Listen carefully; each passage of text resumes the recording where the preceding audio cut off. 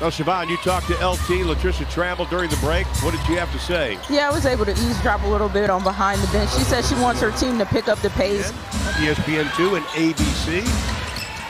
Go to WNBA.com or visit the WNBA app. There is Skylar Diggins-Smith getting her first. 18-point lead for the Dallas Wings.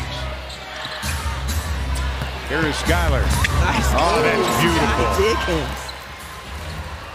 The cadence of her penetration makes that work.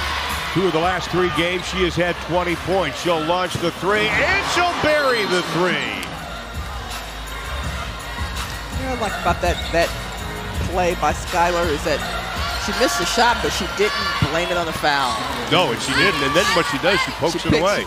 Back to Maddie Siegrist, launches the 3. One thing we've seen this year, Dallas can fall in love with the 3 a lot. Here is Skylar, and she buries it. About 54%.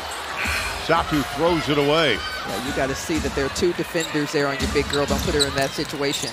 11 turnovers. Here is Skylar again. There, nails the 3. 10-0 run.